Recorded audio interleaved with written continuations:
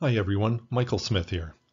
As a numerologist and former engineer and stats guy, I've always been fascinated by number patterns, especially when the same pattern or number pops up in many different places.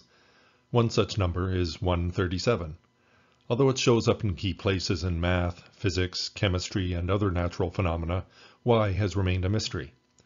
In this video, we're going to explore this curious number from various angles to see if we can shed some light on that mystery.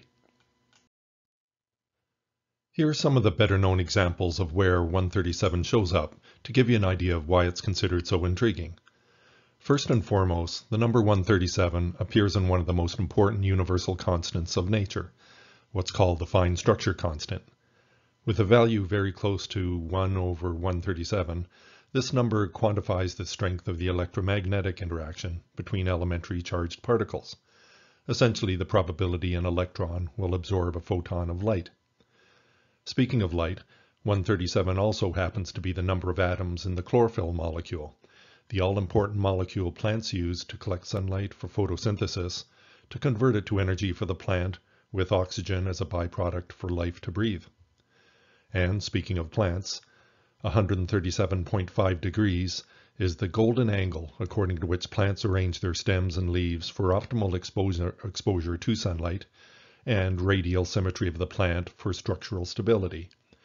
In a more general sense, the golden angle represents the golden ratio of essential traits inherited from one generation to the next, one cycle to the next, or one fractal to the next.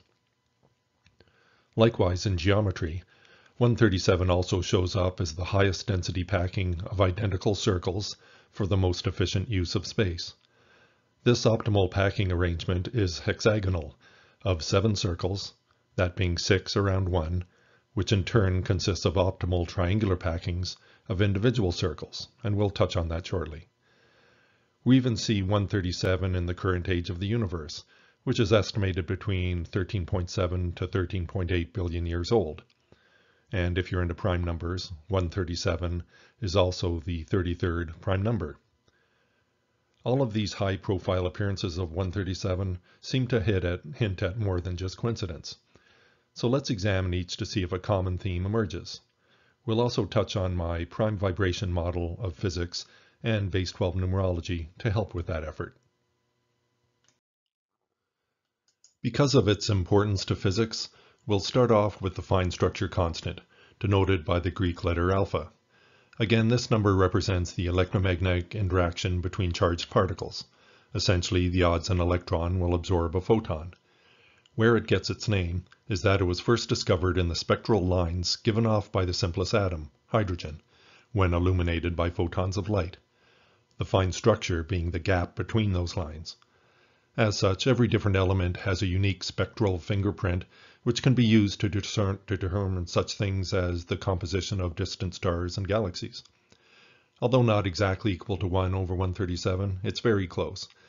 Current best estimates put it at around 1 over 137.036. The precise formula for the fine structure constant is E squared over hc, because it's derived from the charge of the electron E, the speed of light c, and a constant of quantum mechanics called Planck's constant h. It ties together 3 main areas of physics: electromagnetism, relativity, and quantum theory.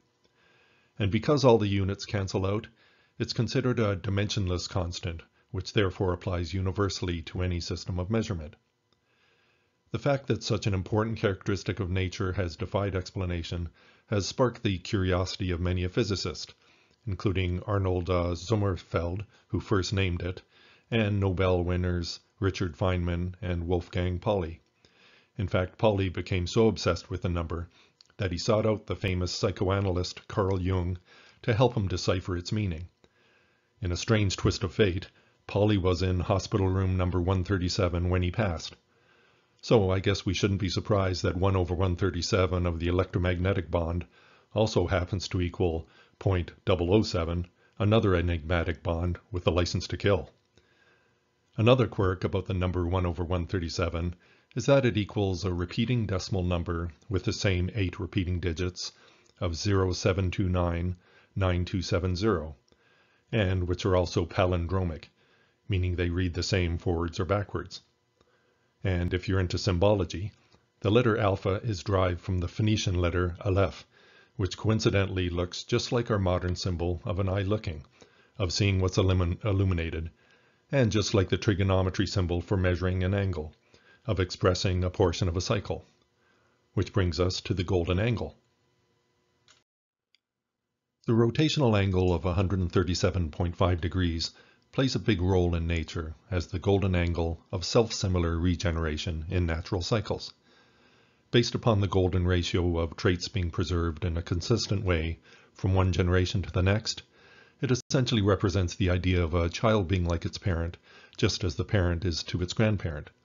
Or in terms of sectors of a circle as shown here, 360 degrees in black is to 222.5 degrees in blue, just as 222.5 is to 137.5 in orange. Mathematically, the golden ratio is typically expressed as the ratio between consecutive numbers of the Fibonacci series, an infinite series which eventually converges to the irrational number 1.618, etc., which I cover in another video. This golden angle of cyclical consistency is perhaps most clearly seen in the way plants grow. Branches, stems, and leaves tend to follow this radial stagger of 137.5 degrees around the central trunk or stalk of the plant. This not only distributes the weight of the appendages evenly to keep the plant stable, but more importantly, maximizes the exposure of its leaves to sunlight so that photosynthesis can be optimized. Interestingly, the chlorophyll molecule, which collects sunlight for photosynthesis, converting water and carbon dioxide into energy for the plant and oxygen as a byproduct, likewise consists of 137 atoms. So, just as 137 optimizes plant structure for exposing chlorophyll to light, 137 also optimizes the molecular structure of chlorophyll itself for utilizing that light. In a purely geometric way, 137 also describes the optimal packing of identical circles to best utilize an available area. This packing arrangement is the hexagonal of 7 circles, 6 around 1, which in turn consists of triangular packings of individual circles. This progression from 1 to 3 to 7 is just a different way that 137 can show up, as a sequence of 3 optimization steps instead of a single optimized number. Interestingly, the next higher level packing configuration containing the hexagon is the dodecagon of 12 circles around 6 around 1, the same pattern as the primary mirror of the recently launched James Webb Telescope, only they're using hexagons instead of circles so as to fully utilize the surface area with no gaps, and the same ultra-efficient honeycomb structure mastered by bees to store the maximum amount of honey within a minimum structure of wax. Now that we've looked at various ways 137 shows up in nature, particularly in the mathematics of energetic cycles, let's examine the number cycle itself, in particular the base 12 cycle. That's because when numbers are described in their most fundamental way as prime numbers, it's the base 12 cycle that seems to express them most simply and efficiently. And that base 12 cycle generates the figure 8 vibrational pattern shown here, what I call the base 12 prime vibration. For reasons covered in depth in my other videos, I suggest this may be the fundamental vibrational cycle through which probabilities manifest into physical reality. And because it's generated by the base 12 cycle, the prime vibration consists of 12 quantum states or frequencies, much like the 12-note octave of a musical scale. These 12 frequencies have a rotational geometry as well, not only a vertical amplitude like the 2D vibration of a guitar string, but also an angle of spin into or out of the page, much like the twisting 3D double helix shape of DNA. The 12 rotational angles are shown here as little blue arrows in the 12 increments of the base 12 cycle, essentially what each of those rotational angles would look like from a side view. However, as observers of our reality, what we perceive is just the figure 8 front view projection of the 3D prime vibration, like the 2D image on a TV screen. And that projection takes the form of a figure 8 vibration shown here, consisting of 2 half cycles from positions 0 to 6 and 6 to 12, essentially mirror images of each other, but opposite in polarity. The left side of positive probability that we perceive, and the right side of negative probability that's hidden. What this model suggests is that reality is fundamentally vibrational, and that everything emerges through resonance with this 12-stage cycle.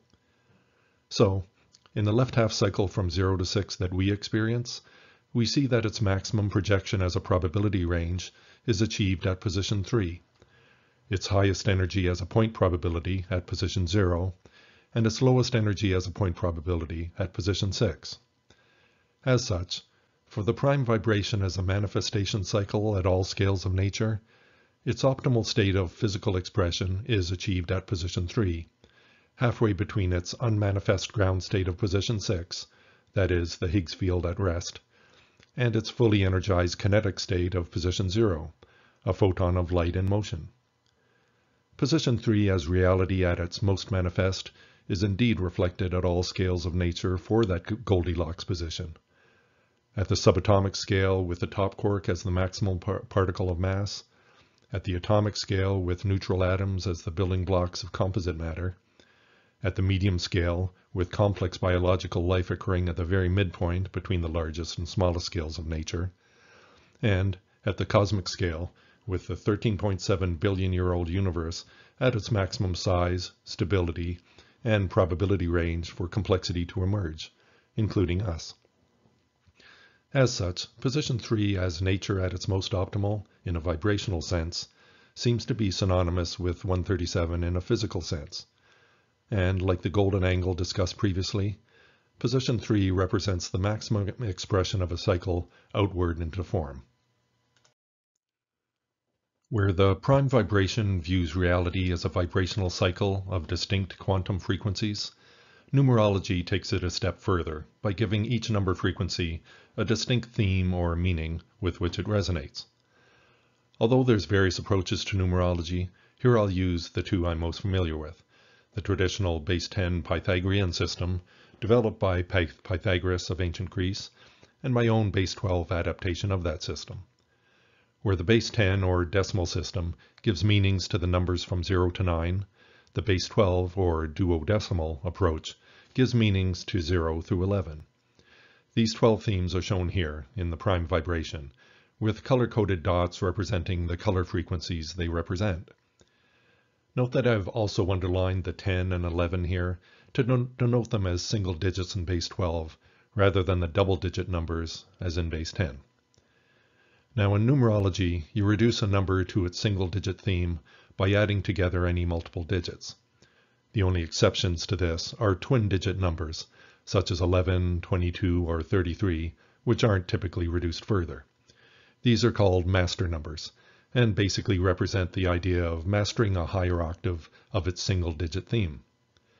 First, let's look at the numerology of the number 137 itself. In base 10, 137 reduces to 1 plus 3 plus 7 equals master number 11, which means illumination in base 10 numerology. To instead find its meaning in base 12 numerology, we first need to convert 137 from base 10 to base 12, which is 11, 5 in base 12. That is 11 dozen plus 5 remainder. This in turn reduces to 11 plus 5, again it equals 14 in base 12, that is 1 dozen plus 4 remainder. But since it's not yet a single digit, we reduce once more to get 1 plus 4 equals 5, which means change through new beginnings of structure, the 5 energy through the 1 and the 4. So we see that both base 10 and base 12 approaches offer fitting numerological meanings for 137, just from slightly different perspectives. Of the 11 energy in base 10 as the illumination of a photon of light, say, and the 14.5 energy in base 12 as the fine structure of the different frequencies of that light. Next, we'll consider the numerology of the fine structure constant of 1 over 137, when expressed as a decimal number. As we touched on earlier, this is a repeating decimal number of the same 8 digits of 07299270, and which are also palindromic, reading the same forwards or backwards. When those digits are added and reduced to a single digit, we get the 9 of completion in base 10, such that every iteration of that sequence is basically a complete cycle. Likewise, in base 12, those 8 digits reduce to the 3 of the catalyst, of something that creates influence, in this case of repeating the palindrome sequence again and again.